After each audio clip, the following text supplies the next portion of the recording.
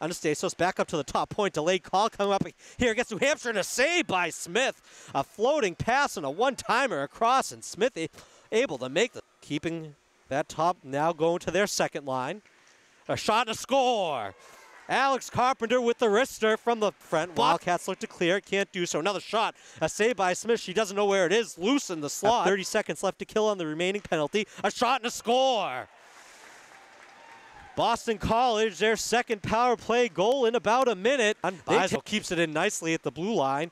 Top of the circle, a shot, a glove save, and a rebound is left in front of the slot. Circle played down low. Trevingo at the dot, sends it in, deflected in front, and saved nicely there by Smith.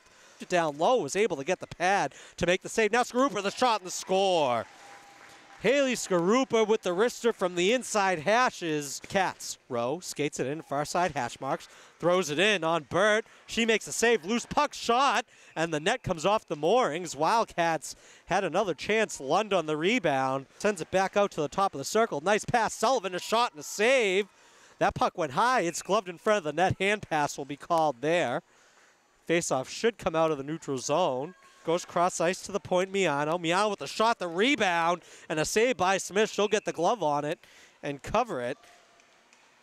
Carlson, top of the slot with the pass to Curtis. Curtis to Boucher down low and saved by Hunt. She covers up.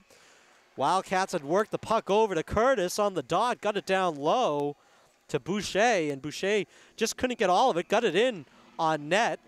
And now Boston College with 2 goals on a 2-man advantage.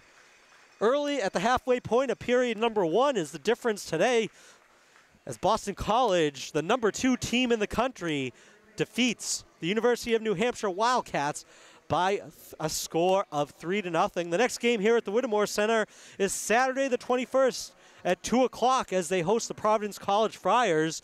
You can see that game right here on UNH Wildcats TV.